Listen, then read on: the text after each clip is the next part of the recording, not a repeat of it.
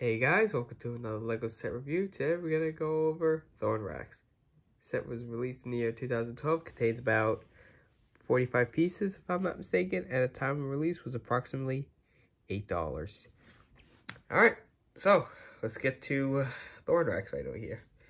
Now, it's unfortunate that he, of course, like the other two heroes and villains out of the 9, did not make an appearance of the episode of the Hero Factory TV series of that being Breakout, which is kind of unfortunate. I would have loved to see Breeze again, especially when her last appearance before the Brain Attack episode, they had her in the 2.0. So, you know, Surge and Breeze took a break from the 3.0. And, yeah. So look up to the pros. I like the black, the light blue or the cyan blue, and the orange. It's a pretty good mixture. And I like how they made him insect-like.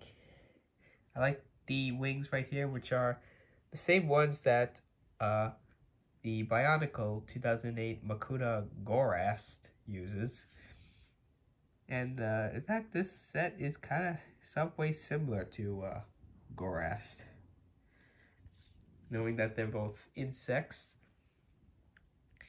And I like they utilized the Quasar Spike for the stinger, just like with Black Phantom for his horns.